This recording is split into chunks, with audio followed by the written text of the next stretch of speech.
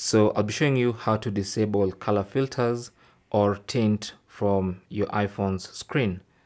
So if you feel like your iPhone looks funny with a strange color or filter, then here's how you can disable all filters and tint from your display. I'm using the iPhone 14 Pro running iOS 16, but these instructions will apply to other iPhones as well. So go to settings. Let me just go back all the way to the main settings page. Go to settings. On the main settings page, go to accessibility, tap on that. Under accessibility, tap on display and text size.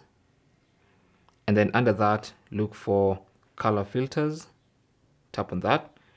And to turn off everything, just use that kill switch, and that's going to turn off all the filters. And now the iPhone colors look normal.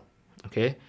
If you want to, you can leave it on and adjust things like intensity and hue, and maybe even change some of these predefined filters until you get one that you like.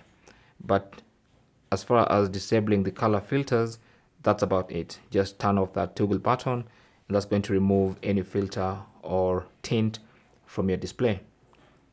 Thanks for watching. Leave your comments and questions down below, and good luck.